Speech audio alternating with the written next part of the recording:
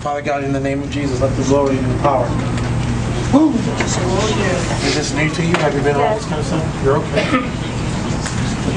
Touch this young woman, Father God, the top of her head, the soles of her feet, in Jesus' mighty name.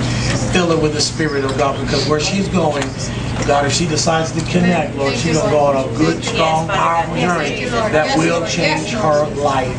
So we thank you for bring healing and deliverance to her now. In Jesus' mighty name. Bless my son, Lord. Bless him. Bless him. Bless him.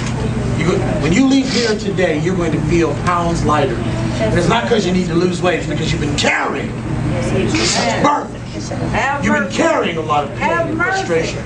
But right now, I loose you to worship God. I loose you to love the Lord. I loose you to fulfill the thing that God has called you to do. I loose you in your time of prayer. I loose you before the Lord to read your Bible and to fall back in love with Jesus as never before. I loose you, son.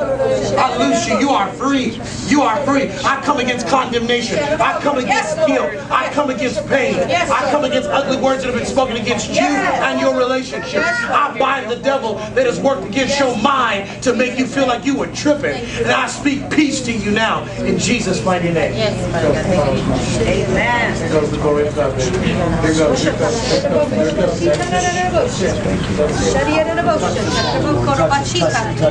Are you new to me? Do I know you? Touch this woman, Lord. Give her a peace in every area of her life where she may not even understand. The glory of God's all over this woman. The glory. Come on, man. Come on.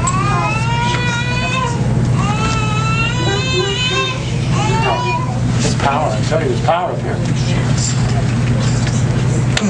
That's the preacher there. May the Lord use you. May the Lord use you in this season to evangelize, to reach out, to build right now. And it's not time for sorrow anymore now. Brush yourself off because the thing that God started is going to be faithful to continue.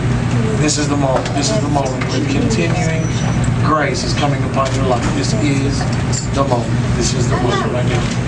In Jesus' mighty name. Bless this young man. Give him peace. He's going to have to be some movement, some change. If you'll hear God, you'll hear God and ready yourself. Before you were ever in the picture, there were so many prayers that went out over your life. God brought things to pass, even when you didn't know or care that He was moving. Now you're in a good position to watch your revelation, marriage, and God's story, family, what you're going to do now, spiritual aspect. Something's going to shift. You'll hear the Spirit of God. And the movement is going to be great. You've got family and friends that will get ready to touch the Lord.